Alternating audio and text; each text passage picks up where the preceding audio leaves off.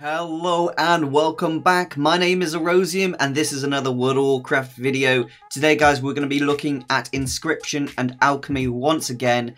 The first video, if you haven't checked it out already, it's the Inscription and Alchemy from scratch video. I believe it's the last one that I posted, so feel free to check that out before you check this one out. This is just a follow on from that. Okay, so for this, we're going to be looking at our Alchemy and Inscription, trying to learn new recipes, trying to figure out new ways to make gold using these professions. So going forward, I just want to let you know that I do my daily craft for Warlords of Draenor. So I get my Alchemist Catalyst and I get my War Paint for Inscription. Just bear in mind that every day I use my Inscription to make something called, if we just go down here, we go down to Cards of Omens. I use this every single day and I make is 9, so I make 9 of these, and then I sell all of the Cards of Omens upon flipping them to a vendor, and that gives me quite a lot of gold. So on average, each of these cards is worth, I believe, 4.6 gold. That's an average that's gained over thousands upon thousands of cards. So if you haven't actually crafted Cards of Omens before, it's worth bearing in mind that when you make a Card of Omen, it crafts 10 cards. Then you right click cards to flip them. And upon flipping them, it gives you a chance of getting, you know, a very common card or a very rare card. And the very common cards are like 50 copper. It goes up in value and goes up in value and goes all the way up to 3,000 gold worth of card. And I believe you've got a really, really low chance of getting that, you know, 3,000 gold card. Now, the more alts you are doing this daily craft on, the more chance you've got of obviously getting that 3,000 gold card, which is great. So that's why I make 9 of these Cards of Omens, which is technically 90 cards. And, you know, I give myself a huge chance of earning gold like that. If you want to increase the amount that you can craft per day, go to your Warlords of Draenor garrison and look at crafting there. I'm going to show you that in just a minute. Just so you guys kind of, well, you know what? Let's show you right this second. Let's show you right this second. Okie dokie. So I'm going to be showing you exactly what you need to do at your garrison in order to do more war paint per day and increase your potential to make Cards of Omens, which will give you a lot of gold over time. Now, don't come to me and say, "Oh, Rosium, this card has only given me copper or silver quality."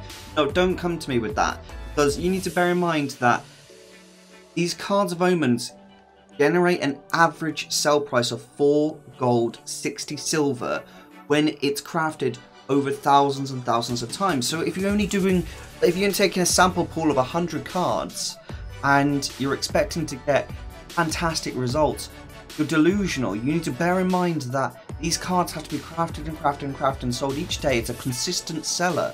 And that way, you get a huge amount of gold over time. But if you're just doing it one time, you can't just expect the best results. You might get lucky. You might get a 3,000 gold card on your first go. But you might not. So you need to bear that in mind as well. Okay, guys?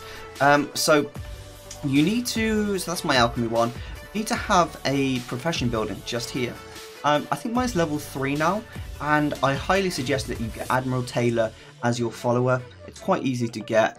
I will be putting out a video on how to get Admiral Taylor as a follower in your garrison.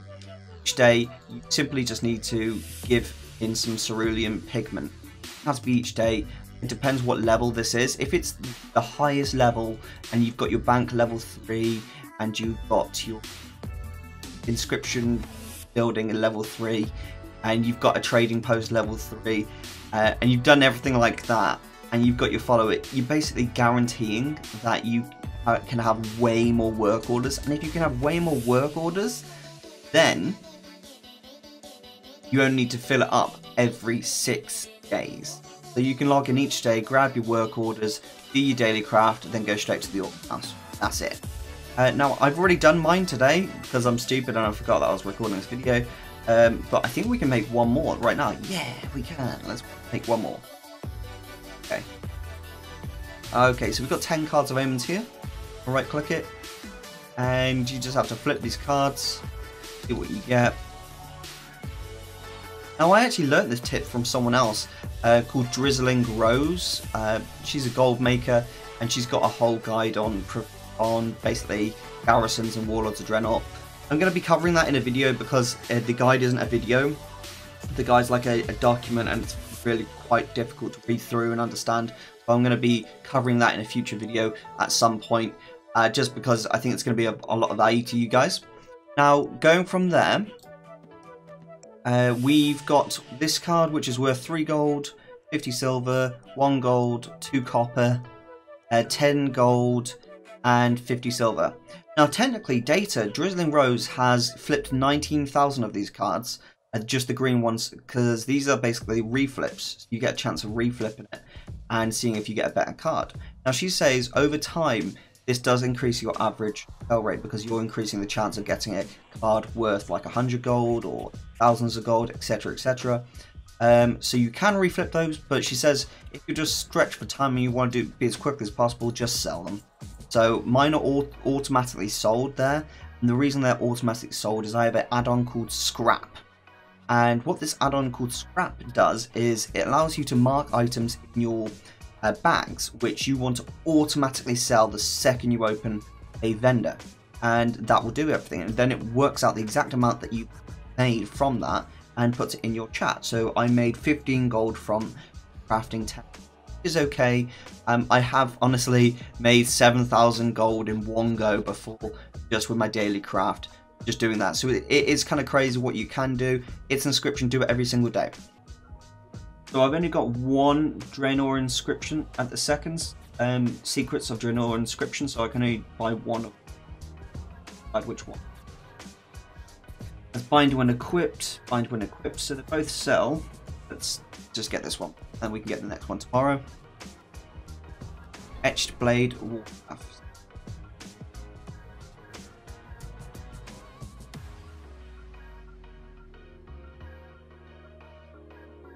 It's got a really low sell rate, so we're not going to bother making that. That's fine.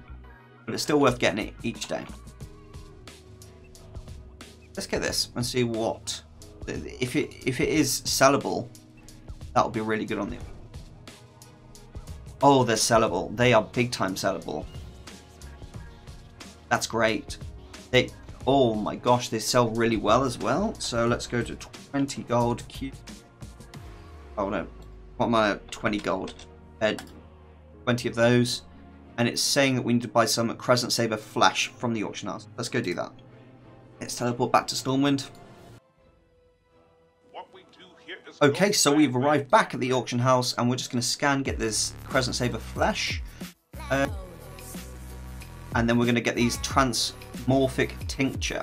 Now these basically change your character's gender. How long does it...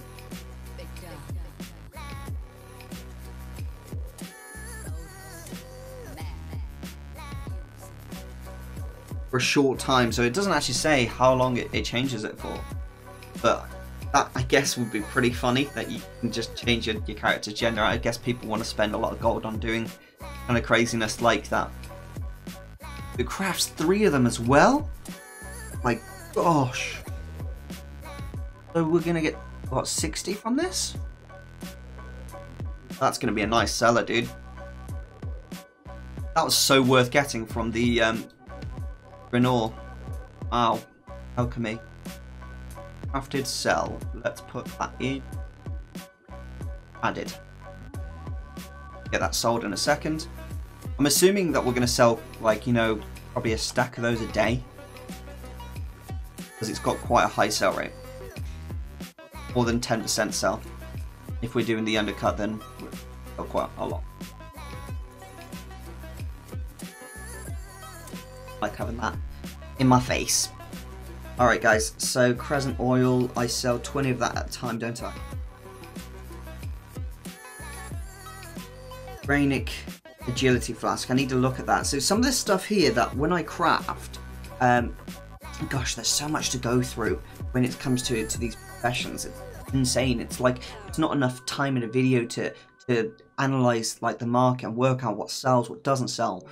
A lot of these items that you craft require a very specific craft price, and it's very difficult to get it across in a video, but some of the materials required to craft certain items, like Drainic Agility Flask, might not be as accurate as the auction provides, because it only takes kind of an average from the auction house, and a lot of the time the average for me can be wrong because I'm on a super high pop realm. Now in my auctions currently, we're 23,000 gold, and that's obviously dependent on whether it sells or not. It will sell. These blue items that kind of give additional craft value, they have a slower sell rate, but they will sell eventually. So I'll just keep posting those. I'm not a problem with that at all, because I know the sell rate's okay. For the rest of these kind of things, these are just daily sells that will just make up the gold here, there, and everywhere. Alright, so let's look at Inscription, and also just going to look at it. I have been learning some new stuff due to just general crafting and learning new things as I go. Glyph of Feral Chameleon, that's cool. Each time you shapeshift into a platform, shapeshift have a random hair colour. Oh, that's cool. I actually want that on my character. Cool. Okay, let's keep that. Now, we do have to bear in mind that this has a 0.05 sell rate, but also we might be better off making these sallow pigments, buying it, and the roseate pigments as well. It's just, this is what I mean when I'm saying you need a specific craft price, because each of these pigments, it's very difficult for TSM to just work out the cost of those, because there's so many different herbs that can create these pigments. So the craft price of these can sometimes be off by quite a lot, because it's so difficult for TSM to basically work that out. You need to change that. You can basically go to crafting materials, type in the exact pigments. It comes up with loads of different pigments, and then you can just click these and change the actual value of them, which is good, but it's just very difficult. You have to do a lot of time researching specific strings, which I'm going to do and make it a bit easier for you guys by collating all that information together. Alright, so let's go to crafting again. We're going to create one Glyph of Feral Chameleon. Got an alright sell rate. Song of Alliance 0.01, no thank you. Stay away from that.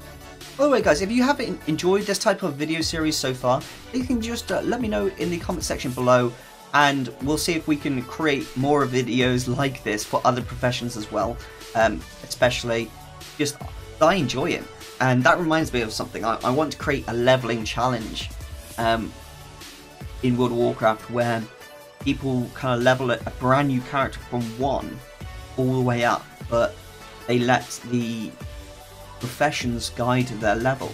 By that I mean you have to level up your professions before you can level your character up, and the second you kind of hit max on each of your professions, you're allowed to level up your character, and you have to do that for every single one, not just your main, your secondary professions. I think what that will encourage in the leveling challenge is people to spend more time actually learning about the game. And I think that's super cool, and that's something that, you know, people that really enjoy the storyline and everything like that might specifically enjoy that type of challenge. Really? Okay, so we need to buy some more stuff from the all seeds. So a lot of the stuff here is going to cost us some serious gold, but if we made it ourselves, it might cost less. So I'm just going to look into that really quickly and work out rough cost of each thing. I've got the mass mill. How to say that? Yzerelil. I butchered that so hard.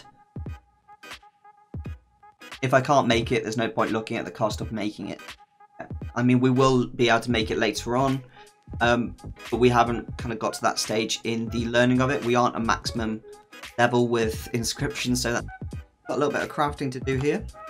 Ah, it's mass milling. The hell. Okay, apart from that, everything else that's profitable we've already made.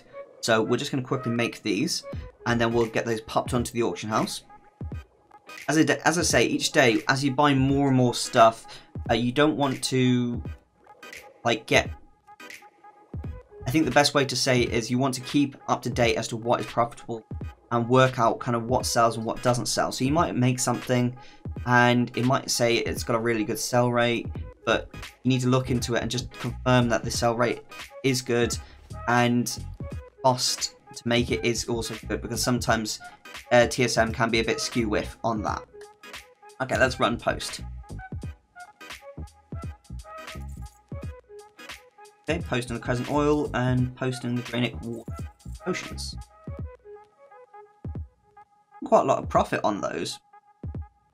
Posting for 25 gold, and they cost 10 gold to make roughly. Pretty good.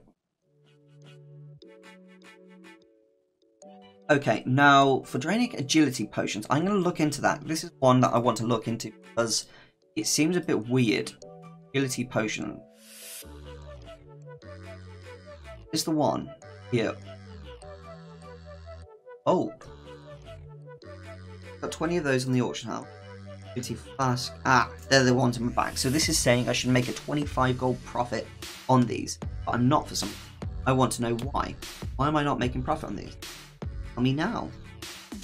Okay, so let's search this. On the auction house, they are going for... Agility Flasks are going for 15 gold. 15 gold, basically. Alright. And what is the cost of these? Starflower. Let's have a look at this. 4 Starflower. Starflowers sell... Well, we're going to have to get the old calculator out here. Okay, 1 gold, 14 silver, times 4 gold, 56. Okay, now let's look at what else. 4 fireweed. 4 fireweed. Fireweed sells 1 gold, 25. Okay, so remember 4 gold, 56. 4 gold, 56. 1 gold, 25 times 4. Obviously, it's 5. I'm stupid. Plus 4 gold, 50, 9 gold, 56. Then it requires a crystal vial. Okay. The vials cost... Exactly how much do they cost? Buying group. Like 8 copper. Right. Something missing here. 9 gold, 56. So I'm making about a 5 gold, 50 from each of these. So why is that not selling? Oh, is it because someone's posted this? Someone's posted a Dranic Flask for like 500,000 gold, and is that making it seem like that? Are they trying to bump up the average? So, as to bypass this, because it's a bit of a stupid thing that TSM just does sometimes. For some items, it just works out a wrong crafting cost. So for example, it's saying the Starflower is costing 9 gold 90, 4 of them, which we know is absolutely bollocks. It cost us about 4 gold 50 to get 4 Starflowers. We're going to remove the Agility Flask from there, and we're going to put it in a new group called Just Post. And I do this for items that I know I'm making a profit on anyway, and I'm not too worried about, you know, the cost that TSM says it costs to craft, because it's bollocks. So, where is the flask? Here, Agility Flask, add to that group. And for this group, we've just got a Just Post, which I believe this is just literally very basic 1.5 vendor sell. This is just to ensure that we get an undercut for this. We go back and we try and run the post scan. It actually works out 4 gold, 14 gold, 99 silver, and we already know that we're making about a 5 gold profit each on these. And times that by 20, you're looking at 100 profit. Pretty good. I'm gonna post those. Alright, now let's get the glyphs. That was kind of annoying. I really hate it when TSM kind of breaks like that and doesn't work as it is intended. And I find that happens to me a lot because I'm on a server that is so high pop that the prices of things are very broken, and it takes like values from other servers and supposed to put it onto mine. It just doesn't work. So that brings our total value of our auctions just under 25,000 gold, which is pretty good. I'm just going to run a quick cancel scan because, you know, during the time that we did this, I might have just quickly undercut myself in some way or somehow, which is a good idea. It's only 17 things to cancel scan for. Typically, I don't do any cancel scans. I just post things for 12 hours. I do one posting in the morning and one posting at night. Then I just actually go to sleep, and the next day I kind of do the same thing again. The main way I make my gold is actually my garrisons, because I'm across 9 characters now.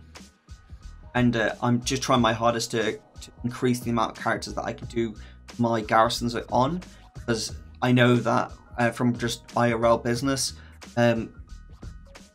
repeatable income that's easy to make is the best time.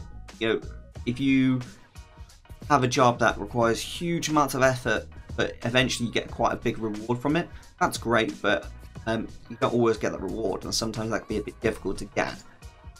I like the things where you get kind of a decent amount of gold, but very little effort, and that's kind of like what I go for in this game as well. We cancel these, so I try and do like the minimum amount I can on the auction house, give myself time, because I don't like to sit here all day and mess about with the auction house. So I like to play the game and enjoy myself as well. Okay, now someone will be sad enough to come on in like 30 minutes and do another cancel scan and probably undercut me again, but that's just the nature of things. You can spend all day doing cancel scans and reposts and cancel scans and reposts, but we're not going to do that. Okay guys, so what are 2 professions that you guys would like to see in some like future videos that we start from scratch and we learn how to like start making gold with them? I'd love to hear your thoughts on that. If you could just let me know, and I will see you in a future video. If you enjoyed this, make sure you hit that like button, you click subscribe, you do a little dance and you get down tonight. See you later guys, this is Rosium.